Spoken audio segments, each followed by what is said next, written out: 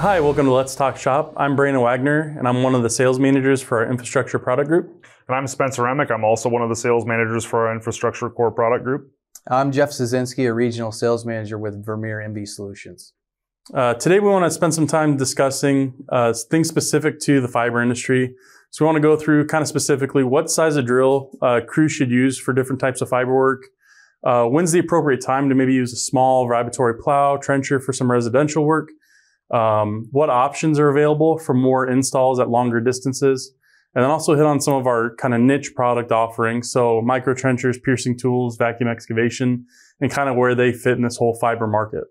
So first topic we want to hit on. So obviously we know kind of drills have been the most preferred method for fiber installation, with the majority of the work being in the more urban, kind of more tight quarter installations. But one thing we want to talk about is, what should contractors be thinking about when it comes to sizing their machines for a specific job? So I would say they need to be thinking about, what are the distances that they're wanting to install through and what the diameter of that installation is. And then really the next question is, how much room do you have to set your machine or your equipment up correctly? So what is the width? What's the length? What's the setback distance required as well? And then the thing that I think a lot of people potentially overlook, especially when they're at the stage of looking for that next piece of equipment, is what auxiliary equipment needs to go with it as well. So if you go from a small drill to a medium drill to a large drill, you're looking at potentially a different truck, a different trailer, different mix system, different crew size, whatever that may be. So, there's not necessarily a one size fits all answer to what is the best size drill rig. Yeah, and I think another question that too is not even what size drill, but is a drill even the most cost-effective way to install this product? So looking at utilities in the area, looking at how long of a shot it is, when does it make sense to use those different pieces on there too? Yeah, because like what Spencer was saying is, a lot of the things to look at, product size, distance, things like that. If a job site dictates being set up in a certain size constraint, you might not be able to fit what drill you have in that space. So then you're going to have to set back farther, and then therefore your pay length, is still going to be the same, but you're going to have to drill farther. So, that power to footprint ratio, that's pretty important. So trying to get the most power and the smallest footprint possible, can really help out contractors when they're bidding these jobs and looking at all these different jobs. Yeah. That's also understanding what's the flexibility of your drill rods. Mm-hmm. So, what sort of bend radius can you get, and what are your expectations, as far as depth and steerability? Right. Yeah, because, and then the product size, when we're talking about different product size, you could, if you're talking about a 12-inch pipe, over say 100 feet, there's a lot of different options you could use there. But then if you're talking, a 4-inch pipe going a greater distance, then the smaller drill might not be your fit. So you really got to look at, size of diameter and length, and then obviously ground conditions is a huge factor as well. So along with that, there's, obviously we've talked about the different sizes of, what size drill do you want to use, what type of work you're doing. But I think question we get all the time is there one drill specifically that's kind of that Swiss Army knife that can do it all? Mm-hmm. And short answer is no, but I don't know. Yeah, right. Again, that's kind of the short answer is no. Yeah, there's no one drill that'll fit every scenario. But if we're specifically talking about fiber installations, things like that, fiber to the home, the D8, the D10 they're great power to footprint ratio in that small package that can kind of get into those tight spaces. And then you've got, the D20, the D23 by 30, which is also, those are great power in footprint, because then you actually carry more rods. So now you have more distance that you can actually cover. And then, the S3 controls, if you've got to switch operators from one to another, that's a huge advantage as well. And that's the whole point of doing it, right? Is because we recognize there's not one drill that's going to do it all. Right. So we need to have operators, especially in the labor market that we're in, right? We need to have one operator. You can run a 10-15 today. You can run a 40-55 tomorrow. Right. And it's more of the learning is how do I drill with that larger rig, the bigger diameter. Mm-hmm. It's not how do I run the drill rig. And that answer can change regionally as well. Yeah. So if you think if somebody came to you and said, what's the best drill to install 250 feet of 2-inch product, that answer in Pella, Iowa, over where Vermeer Corporation is at, is different than it would be in Phoenix, Arizona. So there's some important opportunities to have conversations with a local dealer and their HDD specialist on, what their knowledge of the ground conditions are, how, other contractors have performed similar jobs in that area too. So we've talked about a little bit. So we talked about power footprint. We talked about different applications for the drills, but is there really anything else that an operator or foreman crew should really think about when they're trying to figure out what machine do I need on the job site? I would say drilling fluid is something that can't be overlooked. So volume and additives. So understanding how the ground's going to react with whatever you put down the drill rod is a huge thing to consider. Mm-hmm. And then with the urban areas that a lot of contractors are working in, residential areas, things like that, they got to have they got to be thinking about mud management too, right? So they got to be able to clean up the drill fluid. They got to be able to do, potholing and daylighting, things like that. But then, the disposal of the mud and things like that, they got to have a plan to keep. The most important thing is to keep the drill running and keep it installing products. So what is going to help, keep that process going? So, those are a lot of things that sometimes they get overlooked. So we've we've talked about drilling because that's been I don't want to say accepted method, but with the latest fiber build that's been going through, it's been in a lot more urban areas, a lot more congested areas. But now with the latest package, the infrastructure package that's gone through and looking at more fiber installs to rural communities, areas that, everyone being home kind of exposed some weaknesses in the network, what type of things do we need to keep in mind as we transition, I don't want to say totally away from drills, but as we start seeing some more plow work going on for fiber specifically? I guess what type of things do contractors need to keep in mind when doing fiber installs? I would say everything that you've listed. So, what's the local environment like? What's the job site look like? Is a drill the appropriate tool? The answers can be as diverse as any of those things. Again, it really depends on the job too, right? If we're in a rural area where I don't have to worry about utilities being right underneath me, or I don't have to worry about getting underneath or above, can I just plow it in, or can I just trench it in? Because that's going to save me a lot of time. It's going to be a little more cost effective than drilling everything. Right. And some of the same questions that we ask when we're talking about, directional drilling, and now if we're switching gears and we're, out, cross country, putting in fiber where plowing might be an option, we need to, what product size, what minimum depth do we have to be, is there a lot of driveways and roads that need to be crossed? So then you're going to have a mix of, maybe trenchless applications, and then, obviously with the drilling, and then, maybe even trenching. Maybe trenching is more suited for that application, just depending on, like what Spencer said. If now all of a sudden we get into a rural environment, but it's solid rock, we might have to switch to an actual, rock saw or, a larger trencher. Yeah, and just like you said, same thing as drilling, right? It's ground condition dependent. If it's a rock shot, I'm either using a 40 DR, a 23 DR, and on my plow side, I'm not plowing it in because I'm not going to pull anything through rock. I got to use a trencher, a rock wheel, something of that nature. Right. And I think that's a big thing, again, to keep in mind too, is we're looking at the different sizes of plows, not just, is it a short shot, a long shot, also what type of ground are you in? Yeah. Right. And if I'm in hard ground and I know I'm going to have some rock, I'm not going to grab an RTX 450. I'm going to stick to that 750, 1250 to really get good production on the rock wheel. Right. And then, then you start looking at quad tracks, what's the ground conditions actually like?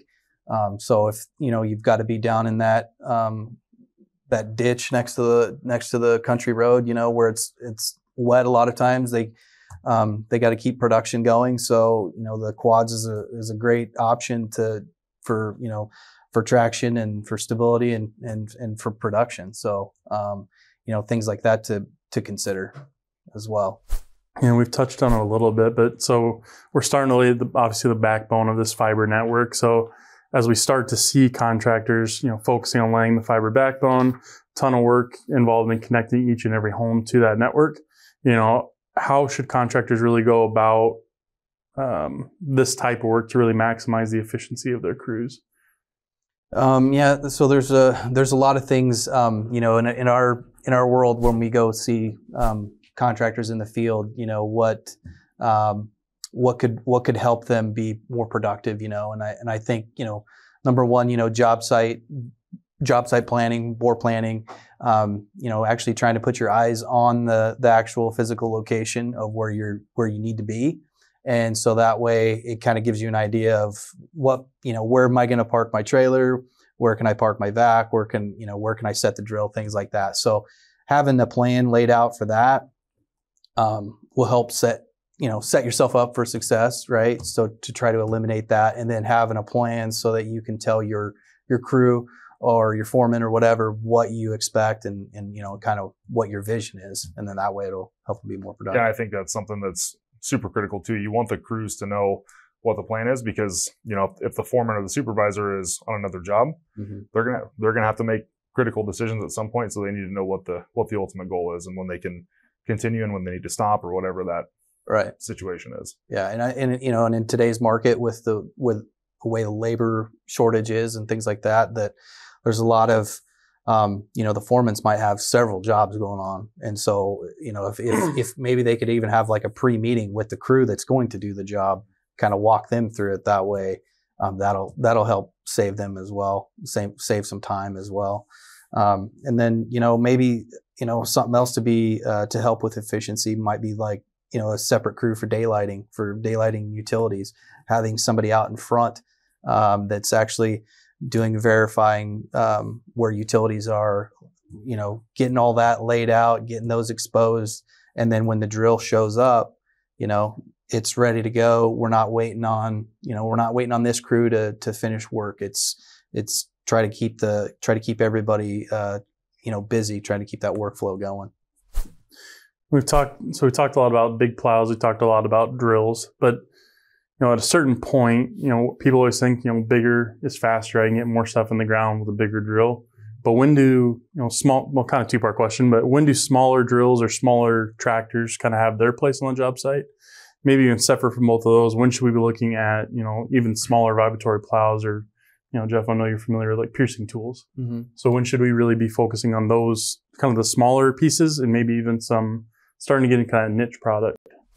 So the smaller side of it, the small lawn plows and things like that is, if it all kind of depends on what's in the ground, and if we're not going to have to go around a lot of utilities, things like that, that can be a great option. It's quick. They can get into tight spaces. They can get into the backyards, do those drops relatively quickly. Piercing tools can be a great option if you have to cross, say, sidewalks, driveways, things like that, even duck banks or something like that, where you can, physically give yourself two pits, and then you don't have room to set up set up a drill, even a smaller drill. Maybe you just don't have that room. A piercing tool can be a great option, to get into those backyards. Literally, if you can carry the tool into the backyard, you can basically get your job done that way. Well, I think the same thing, another thing to consider there too is how many jobs do you want those smaller pieces of equipment to complete a day? And it goes back to the planning conversation we just had of, how do you prioritize where your small equipment is used versus your large equipment? And can you get 5 or 6 service shots done before the main crew comes in? And then when you shift gears to the larger stuff, whether it's a large drill or an RTX 1250 i2 type machine, the efficiency of those machines comes from letting them get out and go, and not having interruptions and stopping and slowing down because of things that may be in their way. So when you look at how those pieces of equipment are used versus their smaller counterparts, you need to think about time commitment and flexibility in job site too. I think some of it too is even job site restrictions, even, right? So if if I can only close one half of the street at a time, I'm not going to bring a 40-55 out there. Right. And same thing, like Spence said, where I want to get a lot of shots done at once. So smaller drills, more compact, curb to house, get it done, pull it back, or yard plows. Mm-hmm. Just run the product to the house and get a lot of those runs done in a short period. To your point exactly, if I want to do the bigger trunk lines, I have the bigger product to do that. But those small machines are really there for those curb to house installations. So again, kind of keep it on that pace of kind of that niche equipment. So we're starting to see, especially in cities, underground right-of-ways are getting really crowded. So one thing we've kind of seen, I want to say a little bit of resurgence with, is that micro trenching. So I don't know, Bence, if you want to talk about maybe a little bit micro trenching, when it's a good option to consider, any recent innovations, anything that we're working on from that aspect. Yeah. So micro trenching is an ideal option if, the cut of product installation needs to be narrow and relatively shallow. So to the point we've made a few different times of trying to stay potentially above pre-existing utilities, micro trenching excels when, a majority of the material being cut is an asphalt based product. And it performs very well in those small, tighter radius installations. Where we see challenges are, the longer distance applications with potentially a wider cut, and we are working on some options to alleviate that industry problem as well. So, micro trenching in general is going to require potentially less road closures, but some additional equipment in a vac or a vac truck to go along with that application. Yeah, I think the other thing with micro trenching to keep in mind is just what are you really cutting, right? Correct. Is it purely asphalt? Is it purely, what's underneath it as an aggregate? Is it hard rock? Is it sand? That, again, it really has its place when it's a crowded. You want to be above existing utilities, or even you want to be in the curb, between the curb and the street, right, where there's no utilities. So, but again, it definitely has its place. It's just more of figuring out where it fits in. So total niche area, and I know, Jeff, kind of your specialty, but another thing, so same line of questioning. So another option that contractors have started exploring is that hydro trenching. Mm-hmm. So again, it's, we know there's utilities there. We're going to have to cross them.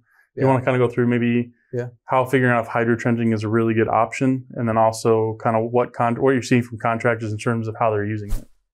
So hydro trenching seems to be gaining a little bit more popularity, I guess. In the areas where you have high congestion of utilities.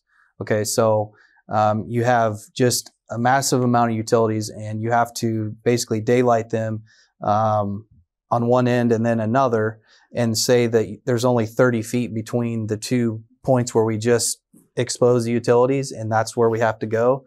Then contractors are saying, well, I have the vac here, I have the room capacity in my debris body, so why don't I just connect the 2 holes, and then I can put my utility in. That's what I see. A lot more contractors are kind of using that approach, as far as they have to bring in a vac to locate utilities, and then by the time then my vac leaves and I go get my mini excavator or trencher or something like that, I could probably just go ahead and connect these two pits, and so that can be just a great option. Now, hydro trenching might not be always the best fit just for distance wise, right? I mean, that's where you get into, maybe it'd be better with a small lawn plow or small trencher in the right of way or something to that.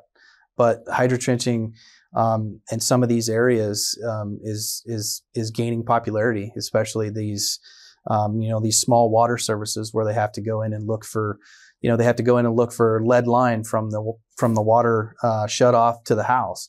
Well, that in these older neighborhoods, it might only be 25, 30 feet. So why don't we just go ahead and just dig the rest of the way, and then they can tear out the lead line, replace it, instead of having to shut down the street and then leaving, covering up the hole, come back, dig up the rest of the way with a mini X or something to that effect. Then we can just get it all done in one shot. So it can be a great way to save yourself some time on a job. The other piece of that is overall job site planning too.